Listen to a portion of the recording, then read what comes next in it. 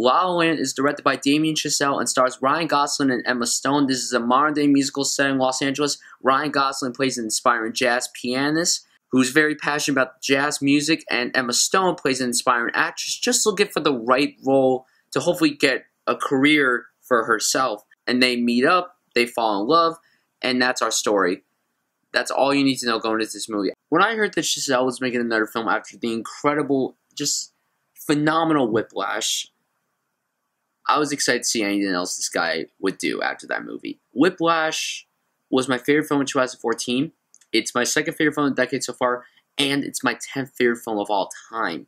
So I was excited for La La Land. I'm a big musical fanatic, which is another plus. I love Ryan Gosling, and I love Emma Stone. The trailers looked amazing. This movie has been getting so much praise ever since it premiered at Venice and Toronto, Telluride.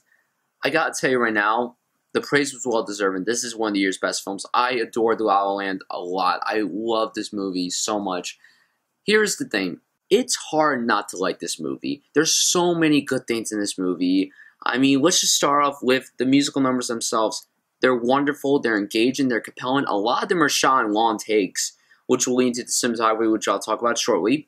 They're catchy, they're memorable. I cannot wait to buy the soundtrack. I loved all the songs in this movie. Like, I loved all of them. The movie opens up with a wonderful musical number, and it ends with a great musical number of sorts. The cinematography is wonderful in this movie. It's so colorful and immaculate. The way Los Angeles looks in this movie, it has elements of Los Angeles from the 30s and Los Angeles now.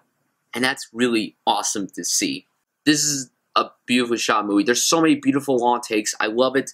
The editing is very quick. This is a quick movie. It's 2 hours long, but honestly, it flies by like that. It's fast like Whiplash. Same editor, same cinematographer as Whiplash, same songwriters, same composer, all that stuff. Damien Chazelle, dude, you're already like a master filmmaker. Like, you're on the same levels as like a Spielberg or Scorsese. And yeah, I'm going that far because Whiplash was phenomenal for someone who was new. This is another example of phenomenal filmmaking. He also wrote 10 Cloverfield Lane, which is another great film.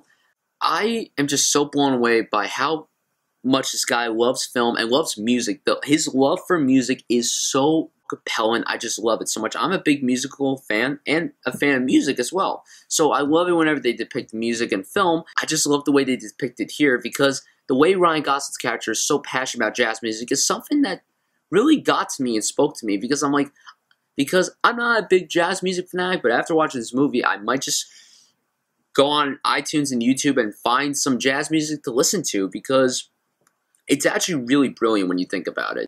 I wouldn't say this is better directed than Whiplash, but I will say that Damien Chazelle has a stronger chance of getting nominated for Best Director for this. He's going to get nominated for Best Director for this movie, as is his script. It's just hard to describe how I feel about this movie because it is such a magical, beautiful film that it's hard not to like.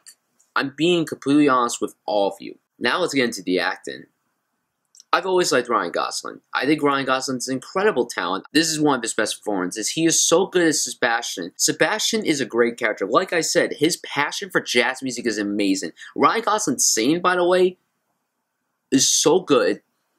He played the piano a lot in this movie. It was so believable. It was him, by the way, and it was great. Ryan Gosling's got to do more musicals. He was fantastic in this movie, and he will get nominated for Best Actor. Will he win? I'm rooting for Casey Affleck to win.